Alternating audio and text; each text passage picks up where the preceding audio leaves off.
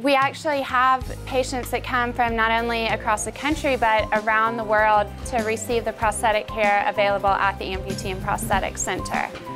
We have programs here that nobody in the industry has. Social events, our prothetists are second to none anywhere in the country.